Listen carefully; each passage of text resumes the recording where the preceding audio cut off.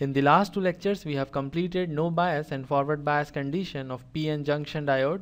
In this lecture, we will discuss reverse bias condition. In reverse bias condition, P side of the diode is connected to the negative terminal of the battery and N side of the diode is connected to the positive terminal. If you remember the last presentation, forward bias condition, P side was connected to the positive terminal and N side was connected to the negative terminal. So in this case, in case of reverse bias condition, we are just doing the opposite of what we have done under the forward bias condition. This is the case of no bias condition because we are not applying any external voltage source across the two terminals, and let's say width of depletion layer is equal to WD under the no bias condition, and the barrier potential is equal to VB. So the barrier potential is equal to VB. We will compare reverse bias condition and no bias condition after some time. So I will write these things down. In no bias condition,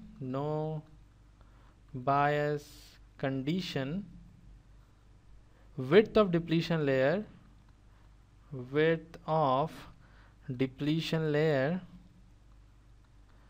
is equal to W subscript D, and barrier potential or built-in potential is equal to VB. Now we will move to reverse bias condition, and we will connect negative terminal of the battery to the P side and positive terminal of the battery to the N side. So let's do it quickly. This is the negative terminal of the battery and this is the positive terminal, and we will connect positive terminal to the N side. Now this is the reverse bias condition of PN junction diode, and let's say the reverse bias potential is equal to VD. And because of connecting the negative terminal to the P side and positive terminal to the N side, there's an attraction between the holes on P side and the negative terminal, and the electrons on N side and the positive terminal. There is attraction between them, and because of this, holes will be drawn towards the negative terminal and electrons will be drawn towards the positive terminal. So there is uncovering of immobile ions, and if we consider the P side, negative immobile ions are uncovered because there is an attraction between the holes and negative terminal of the battery, and if we consider the N side, positive immobile ions are uncovered because there is an attraction between electrons and positive terminal. This will lead to a new depletion layer, and the depletion layer is wider if we compare it with the forward bias condition.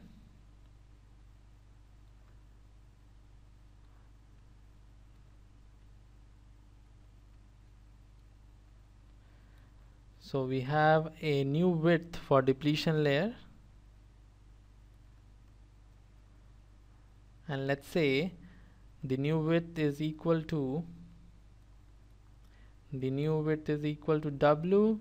WD reverse bias. This is the new width of depletion layer, and we also have a new barrier potential.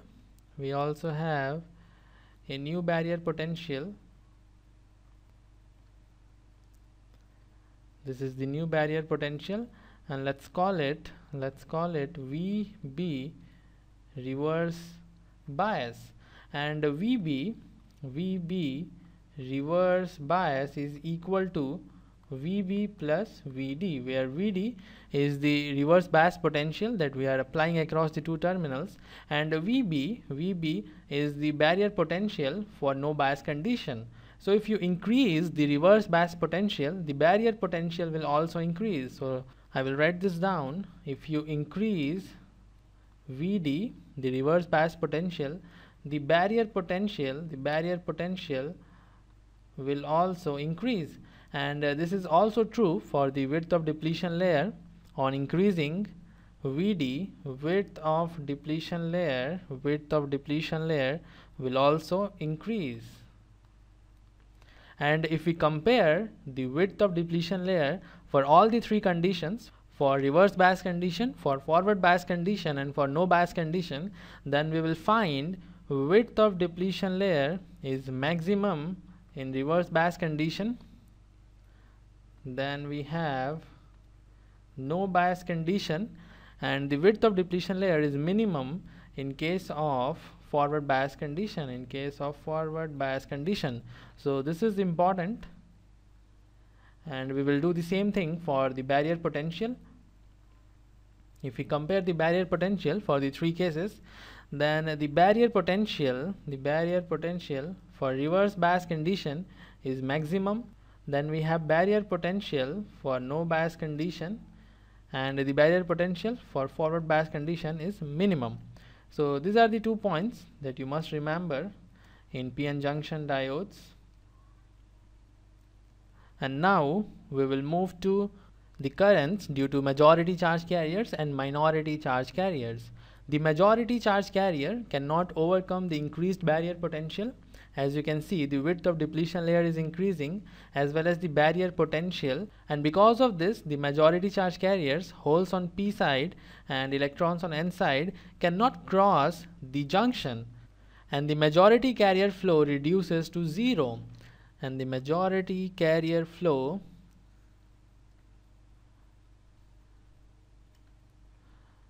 I majority is nearly equal to 0, right? And if you talk about minority charge carriers, then the number of minority carriers entering the depletion region will not change, and hence the minority carrier flow will remain same as no applied bias. So the current that exists under the reverse bias condition is called as the reverse saturation current. There is only one current under the reverse bias condition, and the current is reverse saturation current. Its direction is from right to left, IS, the reverse saturation current, and this is the only current under the reverse bias condition because I majority, the current due to majority charge carriers, is nearly equal to 0. So there is only one current, IS,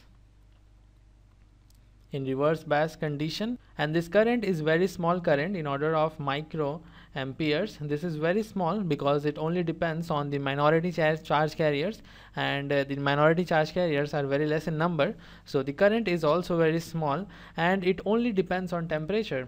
This is all for this lecture. We have completed no bias condition, forward bias condition, and reverse bias condition of PN junction diode. In the next lecture, we will see the representation of PN junction diode. We will also discuss relation between diode current and diode voltage. So see you in the next one.